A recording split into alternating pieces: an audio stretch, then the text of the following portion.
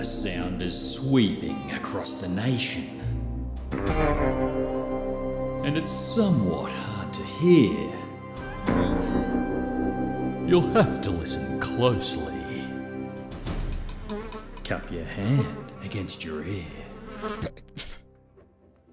You hear it at the end of ladder, in banana and galah.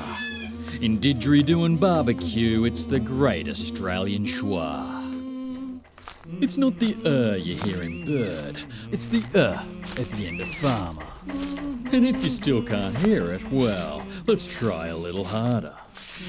If you open up a dictionary and look for how to make the sound, it's in the phonetic alphabet, little e that's upside down. It can be the first sound like above, ahead, echidna. It can also be the final sound like koala, pizza, dinner.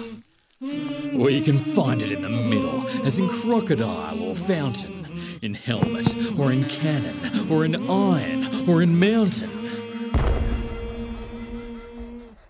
If you can't tell words have schwas in them, don't yell or cry or growl. Just break them into syllables. Each must contain a vowel. And if the vowel is hard to hear compared to those around it, it's probably a schwa sound. Thank goodness that you found it.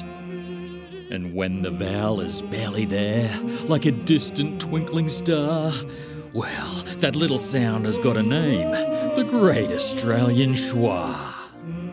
Of all the sounds in English, it's the most common one by far. Not E or oo or ow or ah, it's all about the schwa. So stand tall and proud, Australia, and proclaim it wide and far.